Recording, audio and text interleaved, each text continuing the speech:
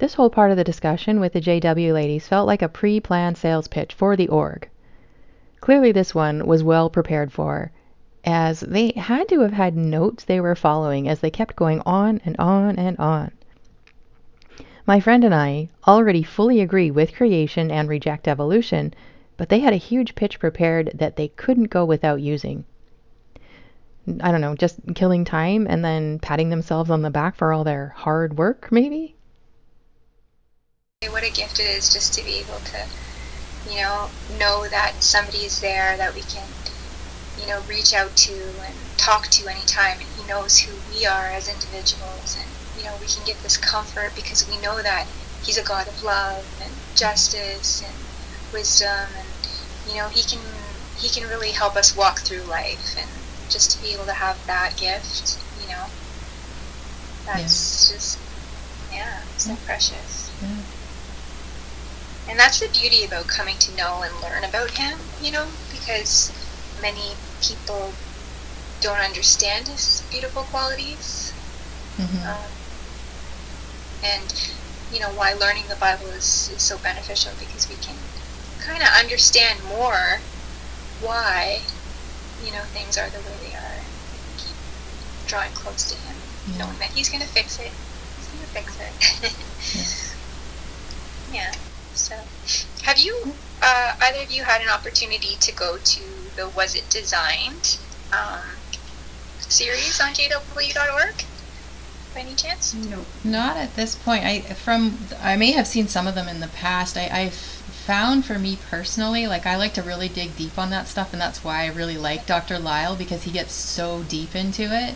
That I found it to be much more detailed and intensive than the stuff I found on your website, so that's where I tend to focus. Otherwise, I can kind of look at a lot of the stuff that I see on your website and say, oh yeah, okay, that's, it's sort of very basic, and there's so much more to it that that's kind of where I like to go. Yeah. No, I would just suggest just checking it out, because it's true. Anything we learn, whether it comes from, learning from, because Answer in nature. Genesis is a good one. I enjoy it. I'm just going to go, just excuse me for 1 second. Yeah. I'm just going to go, my dog is, I'm just going to go see what he's Yeah. barking at. On our website, or it's actually on the app. Do you guys have the app? No, I couldn't get it. My phone can't seem to. It's too big for my phone. Oh. I have an old phone, so. Oh, okay, no worries. It's on the website too, but if you look up Viewpoints on the Origin of Life, and they're actual interviews with, so one is an orthopedic surgeon, one's a law professor, a physician, a roboticist, a pediatrician, a chemist, a biochemist, and it gives all a brain researcher, zoologist. It has all these interviews with different ones who are in the fields of science, and why, some of them they actually did believe in evolution before, because that's what they were taught, right, to believe, and in their field, that's what's usually promoted. But then usually something in their line of work made them question that theory, because of the complexity of what life is and whatever their field of expertise was. And then they came to know Jehovah, and so they kind of give their own experience on that, but they usually used whatever made them switch. They give their experience of that. So it's, I love those interviews. Yeah. I think they were it's in the little box, did you know? Yeah. In this lesson, the viewpoints on the origin of life, but it's a little series on the app, but it would be on the website too if you looked up that. Yeah. Okay. Yeah. It's not going to get into the detail that you were talking about, but it's neat to hear a personal experience. Yeah. Like there was just one example that's just coming to my mind. He was what's the name of like a knee doctor, but he studies. There's a name. Oh, like a orthopedist. Or no. Yeah. That. Oh, what did he? Anyway, I'll have to find it. But he was saying that, you know, because he works with replacement knees and studies the natural knee, and you know, no matter how hard they try, they can never mimic the natural knee. You know, I mean, like they've come a long way, but just the natural knee, what it can do and how it reacts to, you know, it can, like, it suspends, and, you know, like it just, and so it's kind of experiences where, you know, they've come to realize that, wow, you know, in their field that they're in, they've come to see that, you know, there's a creator, like there's so much intelligence with the human body itself, and whether it be, you know, anything, any sort of field, you can see that there's wisdom in creation. Yeah, the human eye. Yeah, the human eye. Yeah, even the ability to, when we bleed, that our blood clots and then we heal, like even that, you know, you can't replicate that in science. You know, just the whole process of growing another human. Yeah. That is amazing. Beyond. Yeah. You know, comprehension of how the body, the different changes that it goes through. Next was a particularly shocking part of the conversation for us, as this woman started talking about how we can basically look forward to having kids on Paradise Earth instead of in this system. I'm cutting out the personal information discussed at this point, but I just wanted to explain that this was the subject we were talking about. I knew that Watchtower has convinced countless JWs not to have kids and instead wait until the new system, which will never come for them.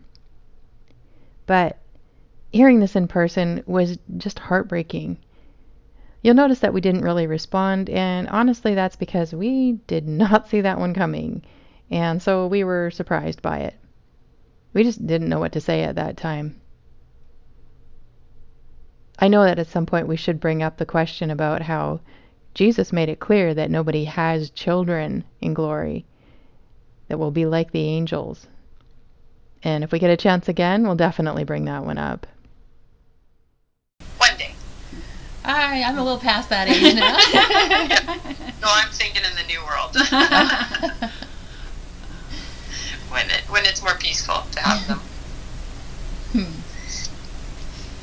Interesting. Yes. So we'll never. There's not an end to learning from Jehovah. And one other cool little thing that I saw from the series is the locusts. They have a neuron behind their eye that can detect a crash before it happens. So you know how locusts, they can swarm and they can make like three. You know, they can just all turn in unison, and they won't collide. And so scientists have mimicked this neuron, how it sends a trigger to, you know, their wings and their legs to prevent them from colliding. So scientists have been studying this, and they've been putting it into vehicles, and so it's just little fun facts, you know, like just and another one, like a palmetto, you know, they have such a thick coating around the fruit, and scientists have mimicked that, and they're putting that into helmets for protection. There's always stuff to learn. Oh, yeah. Like life, that's just, you know. Yeah. I love how bees are organized. Yeah. When I was thinking about that question when I was studying, I'm like, bees, you know, we can't, well, you know, sometimes we can take them for granted of how important we rely on them. Yeah. But even our friend was a beekeeper, and she was telling me, I didn't really fully appreciate even how they were all organized, like a city inside the hive. Yeah. And I'm like, that is amazing. Yeah. Like, and they all work together. And What's that? What's that? I had honeybees. Did you? Yeah. Oh, no. And it was cool. It was actually when I got them and I put them into their new home, their hive, they all started, they swarmed around the hive, and they got their sense of direction, and it only took a couple minutes, and then they all started to, some of them actually went quite high, and just, it's almost like their little satellites were just all coming into. Yeah. Yeah. And yeah, they can travel up to 6 miles and get nectar and return to this one hive once they've got that all organized. And yeah, it is like a little city in there. There's the guards. Paramedics. I didn't even know there's like paramedics. Yeah. It's just, it just goes to show, like, there'll never be an end to what we can learn. It's just such an enjoyable thing, eh? Yeah. Yeah. So, these articles are actually really interesting. I think you'd actually find some of these articles really, really interesting. The one with that origin of life, it goes into detail of, and I think you'd find that interesting. Just some little fun facts, but lots of scientific facts. Yeah.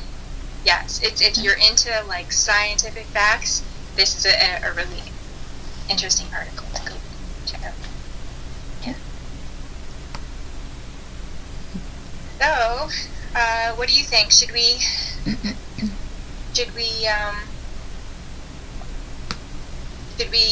go into the next lesson for a little bit, or did you want to finish there? Yeah, I think let's maybe finish here for today and then aim for chapter 7 next week. Okay. Yeah, we'll try to get through next. Good goal. Yeah. What was the goal for today? Yeah, that's the first time we've kind of done that. Yeah. What makes it easy when everything's agreeable, right? When Yeah. we're all on the same page. Yeah. You know, for the part. Read the article.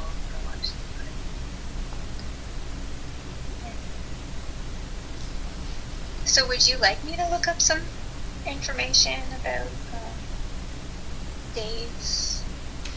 I'll leave that up to you. I have read quite a bit because I think it's an interesting discussion, and like I said, I have friends and family who are believe in day age or old Earth, and so you can if you want, but would you mind if I look some up to send you as well, or is that sort of, I don't know if you guys are allowed to read stuff from other sources.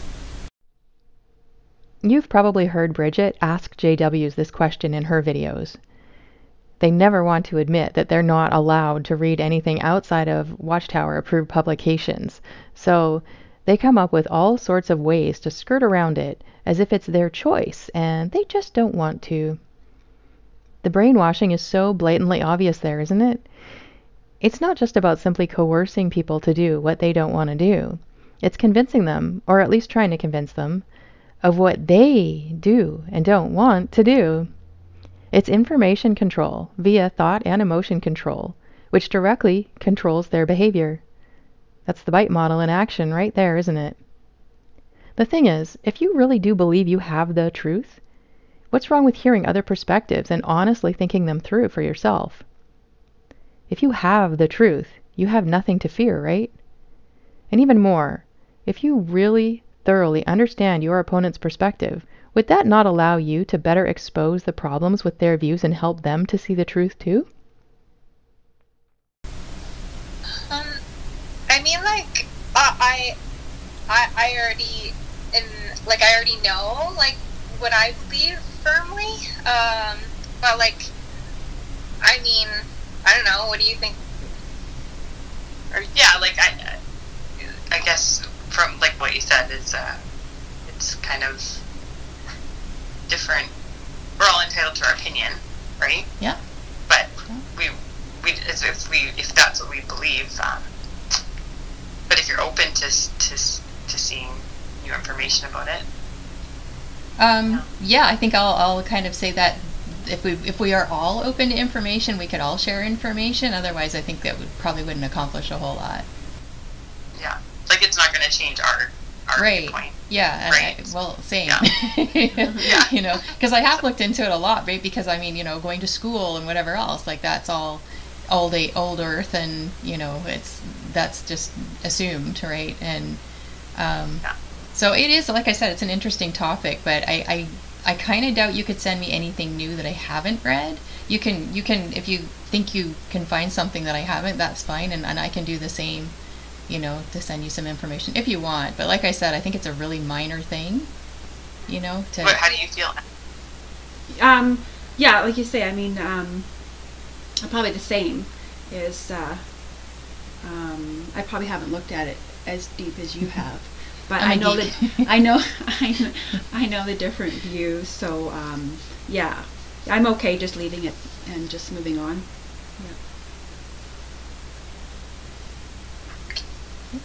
Yeah, we can always touch back if you know you about it later in the future. You know, you want to touch back on it. Yeah.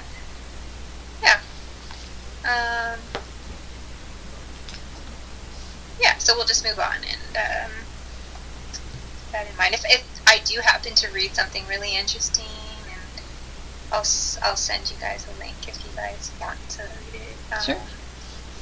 But anyway, we'll just move on if I find. And I was thinking, like, you've sent a lot of articles, and we haven't really had the time to like really get into any of them to discuss. So. Maybe at some point down the road we could think about just having a meeting to maybe touch base on some of those, apart from just doing the book, because those would take enough time on their own, right? So yeah, and a lot of the questions that are raised, I find that, you know, in the book we do get to that point, so maybe that could be like a good reference to maybe tie into the study. Yeah, I was thinking that too. If we get to a chapter where I know you've sent us information, then we could tie that in at that point. Yeah.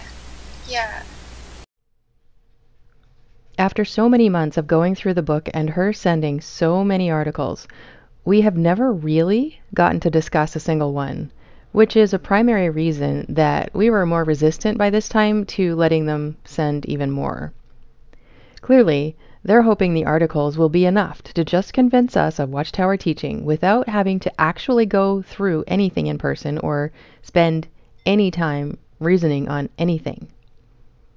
By this point, we were really nauseated by the whole prospect of her sending more articles that she had never had any plans of going through with us. Initially, I admit I was hoping we would go through some of them, at least eventually. But in time, it became evident that they are 100% driven to do the book study and nothing else. Period. It's like they just want to keep things light and fluffy and shallow and never have to deal with anything of substance, particularly with us Christendom followers. They're hoping the book will lull us into their system, and before we know it, we'll be loyal Watchtower followers just like them. Because, like the study, it's you know, everything is covered. All the questions are covered. Like, I was even thinking, I went over the lesson 7, and it goes into God as a Spirit, which we sort of talked about last week a little bit, and it goes into a little bit more. So, anyway, we can have that for reference as well. And the next study is so nice, all about Jehovah. Yeah. What is Jehovah like? Yeah. So, anything? Did you want to say anything? Or questions? No. It's pretty much foundational stuff I know already. Yeah. Well, we flew through that one pretty quick today, didn't we? Anyway. All right. Well, did you want to close up with prayer? Yeah, sure. Dear Jehovah God, our Heavenly Father, we thank you so much for this beautiful day of life and all that you've given us to enjoy the creation and the ability to know you and learn about you and study your word, Jehovah. What a gift your word is to be able to really help us navigate through this difficult life that we have right now, but we know that you have a beautiful hope for the future where we can get back to the way you had intended humans to live in peace and in harmony and have a perfect relationship with you. So we look forward to this time, Jehovah. Please may we have your Holy Spirit to get through the difficulties that each of us face. And we know many around the world are facing different difficulties and circumstances. Please be with them as well and help them to endure whatever their trial is as well. We thank you for the time that we've been able to spend together today and learning about you and talking about you. It encourages us and makes us happy. So please bless the rest of our day and be with us until we can meet again together. We love you, Jehovah, and we thank you so much for the ransom sacrifice of your Son, Christ Jesus. And we ask this all in forgiveness in his name. Amen. Thank you. You guys have a lovely day. You too. Yeah. Nice to meet you. Yes. Yeah, it's nice to meet you too. Yeah.